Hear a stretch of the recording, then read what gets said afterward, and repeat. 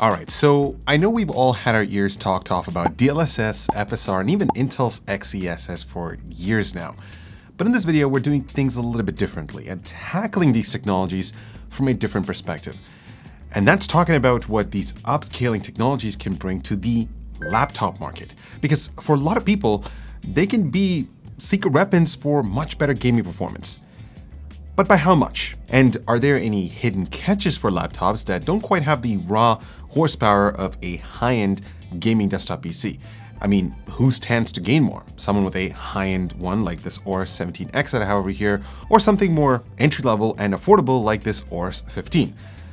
Well, that's what I wanted to talk about. So to kick things off, let's quickly run down these technologies. First of all, XeSS, DLSS, and FSR are all considered upscalers, and that means rendering the game at low resolutions, which is easier for a GPU to render, so frame rates will increase. Then the lower res image is upscaled to the whatever game native resolution is, while other enhancement technologies are applied, so the final output looks as close as possible to the original. Now you'll find toggles for these in video or image settings in any game that supports them. But anyways, DLSS or Deep Learning Super Sampling has gone through 3 different generations. So there's DLSS 1, 2, and 3. Now the first 2 are compatible with every NVIDIA RTX GPU, while DLSS 3 is only compatible with the RTX 4000 series, since it uses that architecture's optical flow accelerator for frame generation. Unfortunately, DLSS is an NVIDIA exclusive, so you can't use it on either AMD or Intel GPUs. Next up is FSR, or Fidelity FX Super Resolution, that has 2 main branches, FSR 1.0 and FSR 2.0. Now, unlike DLSS, even though this one's pushed by AMD, it's completely open source, so it can be used on NVIDIA, Intel, and AMD GPUs. Pretty cool, right? Now, finally, there's the new kid on the block, which is XeSS, which is supported by the fewest number of games, and while it was developed by Intel for Arc GPUs, it works just fine. Well, most of the time anyways, on GeForce and Radeon cards too. And look, a free performance boost sounds great, right? I mean, who doesn't want that? Well, it doesn't come without sacrifices, and the first one of those is image quality. Getting a perfect native recreation through image upscaling is tricky, but some do it better than others. That's also why every upscaler comes with different quality settings. Now, if you go for higher quality, the performance benefits are less. When you decrease the quality, well, you're gonna have higher frame rates, but the end results will really start to suffer. We actually went over that in depth right over here, so be sure to check it out. And most of the time, at least from an image perspective, DLSS has a leg up on the others. The new Montech M-Key keyboards are all about the real pleasures of sight and sound for daily feel-good fingertip moments. We've got cool colorways, comfortable and great texture keycaps, latest Gate-All-Around switches with proper lube, and a hotspot board with silicon dampening that sounds way above its class.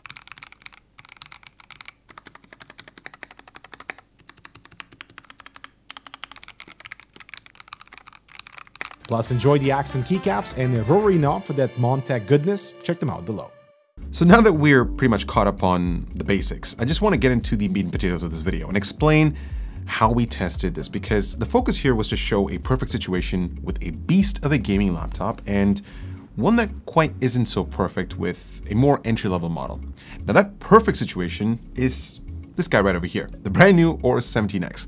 It's been a couple of years since I looked at an AORUS laptop, and man, they took a quantum leap forward with the design. This is a new design ID that makes it slimmer while having a subtle look with what they call a space theme aesthetics for the CNC milled aluminum chassis. And if you're into a bit of bling, it has that too, with an iridescent logo and an RGB light bar. But there's nothing that screams gamery here until you look at the specs of this machine that they're using. So it's got an i9-3950HX CPU, 32 gigs of DDR5 5600 MHz memory, 2 1TB Gen 4 PCI SSDs, and an RTX 4090 running at 175 watts. Keep in mind that it is running through NVIDIA's Advanced Optimus, or what AORUS calls their dynamic display switch. Now, running such high wattage through such a slim laptop without tons of thermal throttling isn't easy. So AORUS has a pretty huge internal cooling upgrade with 4 fans and a much larger vapor chamber than their older designs. Now, all of that gets output to a beautiful 17-inch Quad HD 240Hz panel that's rated to cover 100% of the DCI-P3 color space. So it's a really great panel. And the price of this thing, well, you'll find it in the links down below, but it's about $3,500 US, but I've seen it a bit lower over the last few weeks. And of course, we didn't want to pigeonhole this just to people who can afford what amounts to a great all-around but expensive device. Because people with more affordable laptops arguably have even more to gain from these image upscalers. So that's where the AORUS 15 comes in, because for between $899 and $999 or even less on sale, this is your typical entry-level unit that you'll find in a lot of big box stores. So it's got a Core i5-13500H, half a terabyte of storage, a huge 99 watt-hour battery, and a decent 1080p 144Hz screen. The only upgrade it's got is 16 gigs of memory instead of the stock 8 gigabytes, but most importantly, its RTX 4050 has a constant 115 watt TGP. One way or another, if comments from past videos are any indication, this thing is the perfect representation of the situation that a lot of you guys might find yourselves when you're shopping around for a new laptop. Now, before I get into how these laptops perform, I do need to mention that image upscaling and ray tracing aren't tied at the hip, regardless at what NVIDIA and AMD say. Just because the GPU supports RT doesn't mean you should use it even with FSR or DLSS enabled. I'll cover that a bit later, but for now, all of the titles you're going to see are run without ray tracing. So let's get into it, starting with the AORUS 17X's performance. Now, without any upscaling whatsoever, the AORUS 17X has the muscle to easily power through most of these games at its native Quad HD resolution at maximum detail levels. I mean, it's got a 4090 and you're paying more than $3 grand for it, so the expectation is there to begin with. But there's some more recent games where it still gets close to or even below 60 FPS. Adding either XeSS or FSR or DLSS to that, even in their highest quality modes, completely flips things on their heads. The amount of additional performance you're getting even without ray tracing enabled, well, it's just a no-brainer, guys, to just turn it on, especially in the games that we're hovering around or below 60 FPS.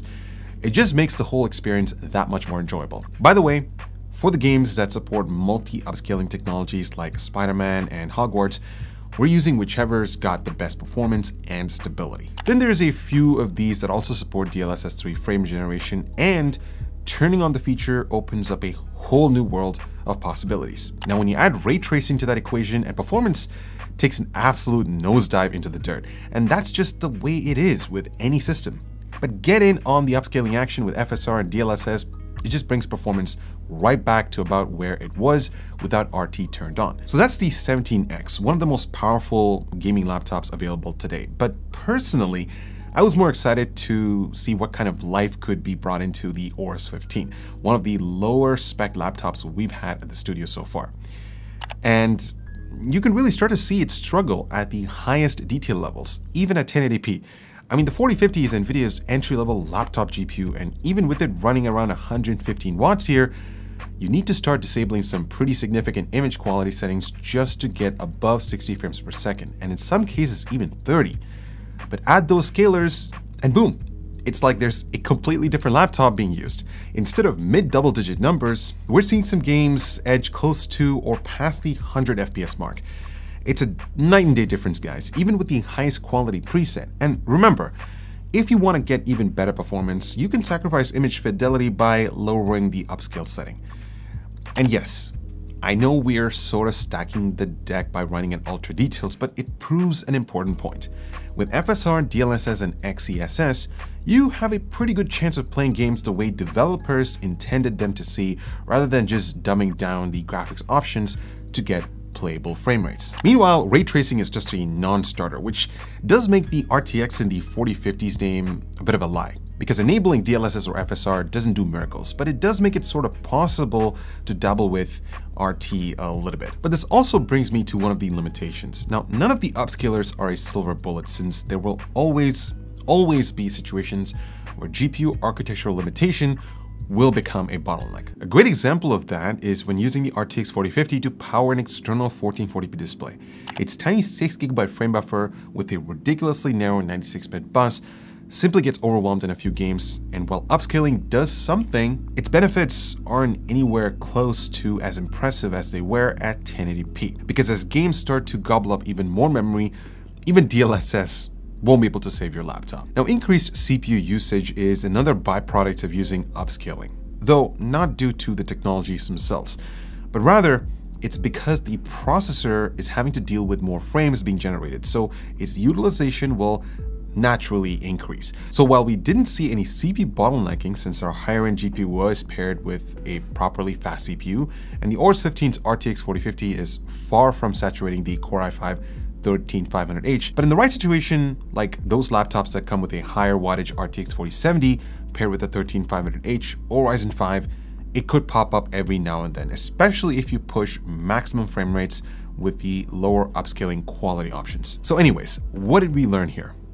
Well, if you have a gaming laptop, any of these image upscalers can be a major game changer, unless you're pixel peeping, which is pretty hard on an even bigger 17 or 18-inch gaming display on a laptop, and it's nearly impossible in most fast-moving games. The performance benefits far outweigh the very minimal image quality loss, especially in the higher quality modes we used here. And it's not just about getting the maximum frame rates, guys. Not at all. There's so much more to it. To me, the most important thing is that FSR, DLSS, and in the few games that supported, XeSS all allow laptop users to turn on eye candy options they normally need to leave off because of their impacts on performance.